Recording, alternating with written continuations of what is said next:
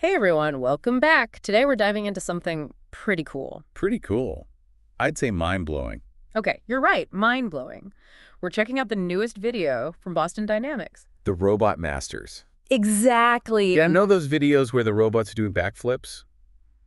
Parkour. Like, it's nothing. Yeah, This quite one's different. It is this time. It's not just about showing off. Right. It's about... They're showing us real-world stuff, practical applications. Exactly. This is based on an article from IE Spectrum, pretty reputable tech publication. Oh, yeah, definitely. And they actually interviewed the guy leading the project at Boston Dynamics. Scott Kundersma, he's the research director. So let's get into it. Let's do it. What's so groundbreaking about this video? I mean, we've seen those crazy robot demos before. Right. Like I was saying, this video, it's a turning point. Okay, so what's different?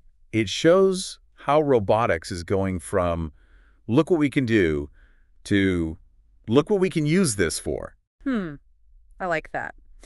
So paint us a picture. What's happening in this video? All right, so picture this. A factory setting. Atlas, their star robot, is moving engine covers.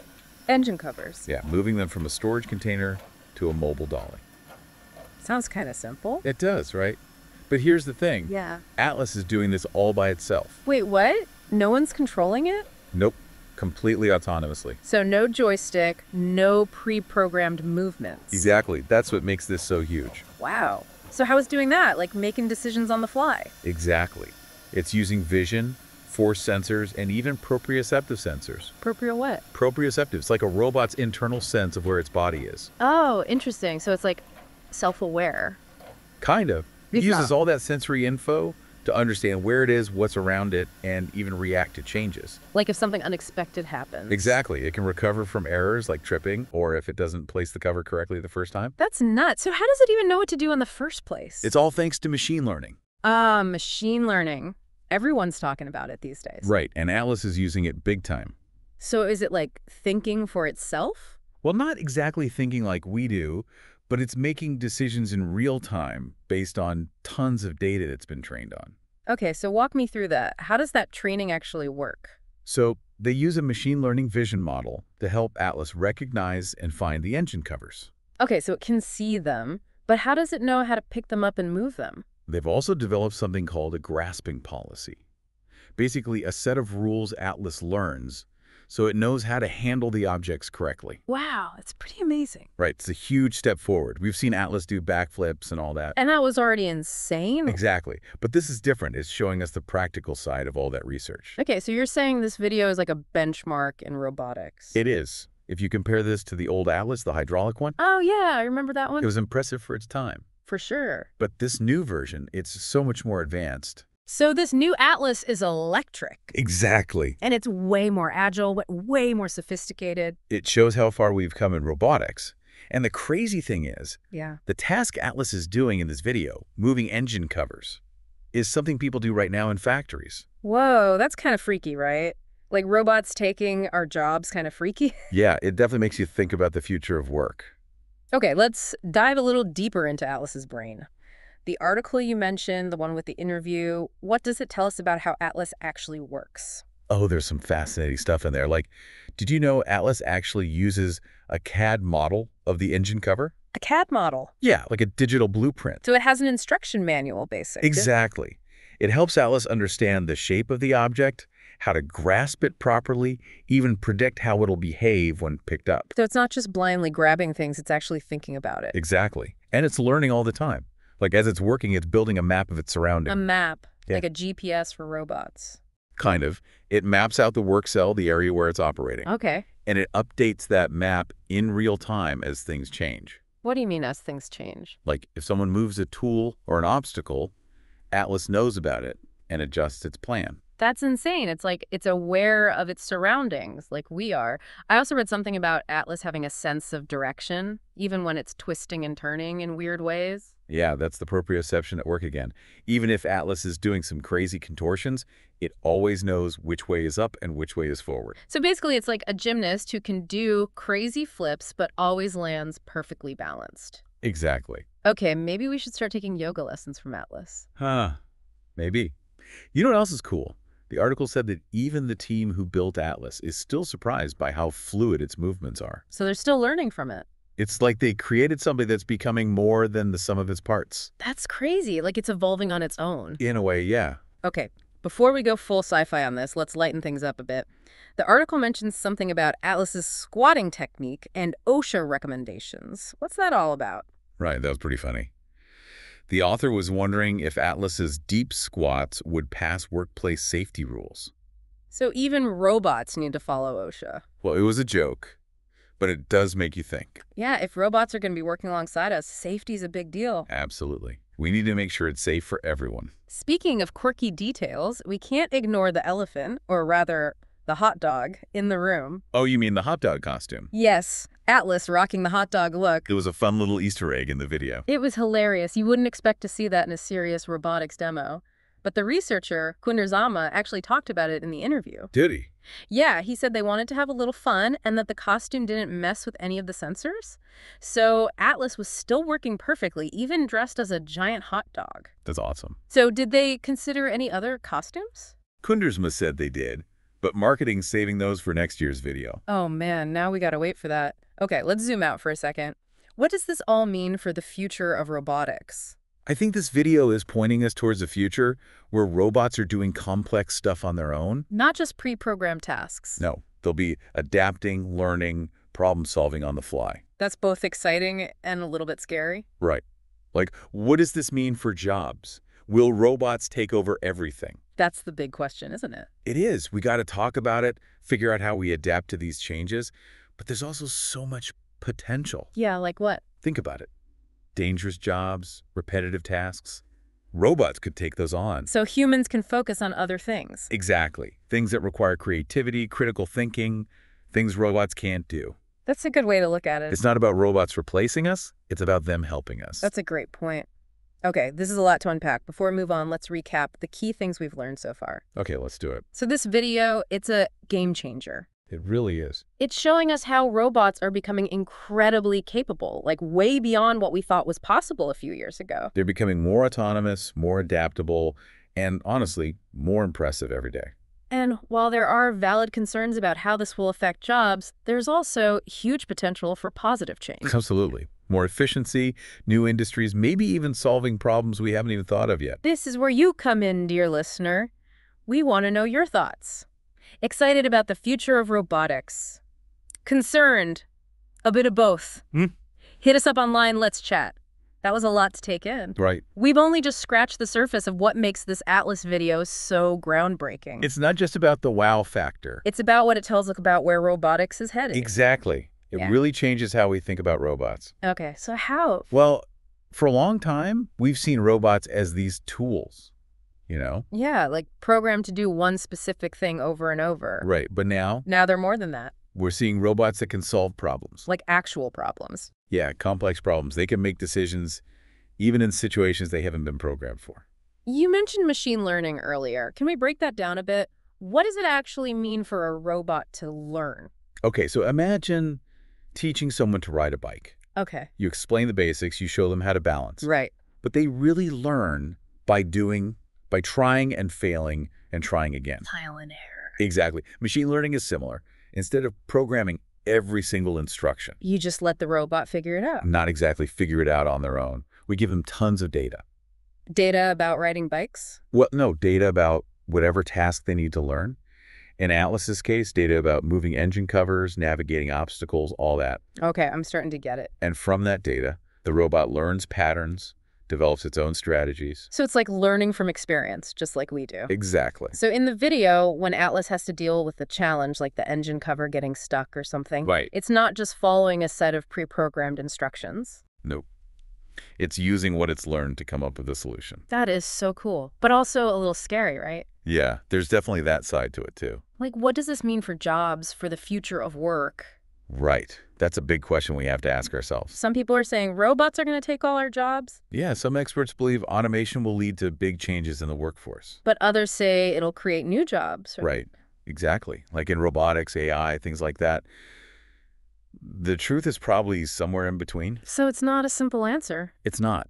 We need to adapt, be prepared for the changes that are coming. Adapt how? Well, for one, we need to think about education and training. So people can learn the skills they'll need in this new world. Exactly. And we need to think about policies that help workers who might be displaced by automation. So it's not just about individuals adapting, it's about society as a whole. Right. We have to adapt together. It's a lot to think about, for sure. It is. But it's important to approach these changes with a sense of optimism, not just fear. I like that. Throughout history, new technologies have often led to progress. They've made our lives better in many ways. Exactly. And I think the same can be true for robotics.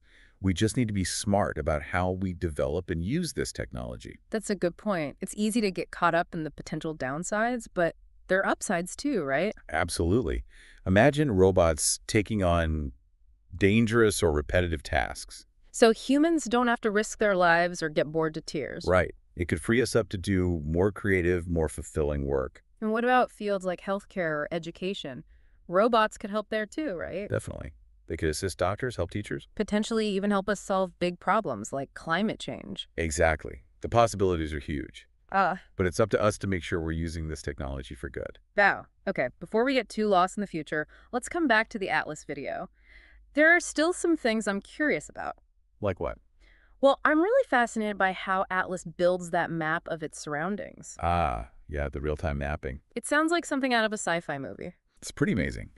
Atlas uses cameras, depth sensors, all kinds of fancy stuff to gather information about its environment. And then it creates a map from that. It creates a 3D model of the work cell, like a dynamic map that's always being updated. So it's constantly learning about its surroundings. Exactly. Yeah. And that's what allows it to move around safely, avoid obstacles. Even if things change unexpectedly. Exactly. It can adapt to changes on the fly. Wow, that's incredible. I'm also really impressed by how Atlas moves. Right, it's so fluid, so agile. Almost like a human. It's a combination of hardware and software. Atlas has these custom-designed actuators, which are like its muscles, Okay. and the software controls those muscles with incredible precision. It's like it's dancing. There's definitely an art to it. It's amazing what they've been able to achieve. It really is. Makes you wonder what they'll come up with next. Okay, back to the future for a second. All right. We talked about jobs that robots might replace. But what about new jobs? What kind of skills will people need in this future with all these robots around? It's a great question. It's something a lot of people are thinking about. So what are the hot skills of the future? Well, robotics engineering is a big one, Makes sense, gotta build those robots. and software development, AI programming. The brains behind the bots. Exactly. And then there's data analysis, machine learning. Because robots generate tons of data, right? Tons. We'll need people who can make sense of it all. And what about working with robots? Yes. Human-robot interaction. So not just technical skills. Right.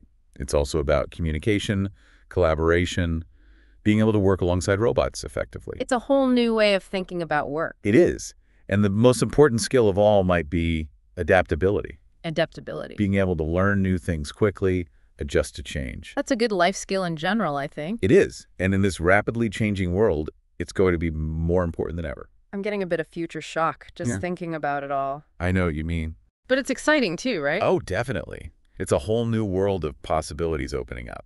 It's up to us to make sure we're ready for it. Exactly. We have to embrace the opportunities while being mindful of the challenges. This has been an amazing conversation. I've enjoyed it. I'm feeling inspired, but also like I need to go back to school and learn some new skills. Huh? We all need to keep learning, right? That's the key. Well said. Okay, we've covered a lot of ground today. We have. The amazing capabilities of Atlas, the future of work, the importance of adapting to a changing world. And don't forget the hot dog costume. Oh, yeah, we can't forget that. Okay, before we wrap things up, we want to hear from you, our listeners. What are your thoughts on all this? Yeah. Excited? Concerned? Let us know. You know, watching Atlas do its thing, Yeah. it makes you wonder about the people who created it. The minds behind the machine. Exactly. Like, what drives them? I think it's got to be a mix of things. The challenge, for sure. Yeah, like solving these crazy problems. Pushing the boundaries of what's possible with robotics? It's got to be a bit like an obsession, right? Maybe a little. But there's also that thrill of discovery, Seeing something you built come to life. and do things that have never been done before. I bet there's a huge sense of accomplishment. Oh, for sure. But I think there's got to be something more, too. What do you mean? Like a deeper motivation. Okay, I'm intrigued. What are you thinking? I think a lot of these researchers, they want to make a difference in the world. Use robots for good. Exactly. Solve real-world problems, improve people's lives. Like using robots in dangerous situations or to help people with disabilities. Yeah, exactly. Or in healthcare, disaster relief. The possibilities are endless. It's almost like a sci-fi dream come true, right? Kind of. But it's happening now. Yeah. And the cool thing is, Yeah. we're not just talking about robots replacing humans. It's about collaboration. Yes. Robots and humans working together, each doing what they do best. That's a really cool way to think about it. It's not about us versus them. It's about us and them. Exactly. And I think that's what makes robotics so exciting. It's not just about building machines. It's about building a better future. Well said. And speaking of the future, we got to talk about the elephant in the room again. The hot dog. Well, not the hot dog itself, but what it represents. The future of work. Right? Robots and jobs. It's a big concern. It is. We can't ignore it. So how do we prepare for this future, where robots are doing more and more? Well, education is key. Equipping people with the right skills. Exactly. And those skills, they go beyond just the technical stuff. Like what? Problem solving, critical thinking, creativity. So the human stuff. The stuff that makes us human, that's what's going to be valuable in this new world. It's like because robots can't do that. Not yet, anyway. Hmm. But even if they could, there are some things that will always be uniquely human. Like empathy, compassion, the ability to connect with others. Exactly. Those are the things we need to nurture, to focus on. It's about finding that balance, right, between technology and humanity. Yes. Using technology to enhance our lives, not replace us. That's a really important message. And I think it ties back to what you said earlier about the motivation of the people building these robots. The desire to make a positive impact. To use technology for good. It's a powerful idea. It is. And it's something we all need to keep in mind as we move into this new era of robotics. Because the future isn't something that just happens to us. We have a say in it. We can choose to shape it. Exactly. And I think the key is to stay informed, stay curious, and most importantly, stay hopeful. Hopeful that we can build a future where technology and humanity thrive together. That's the dream, isn't it? It is. Well, on that note, we've reached the end of our deep dive into the world of Atlas and the future of robotics. I hope everyone enjoyed it. It's been an incredible journey full of mind-blowing technology, thought-provoking questions, and maybe even a little bit of hope for the future. And a hot dog or two? Can't forget the hot dog. A big thank you to our guest for sharing their expertise with us. It's been a pleasure. And to you, our listeners, thank you for joining us on this deep dive. Keep those questions coming, keep those conversations going, and as always, stay curious.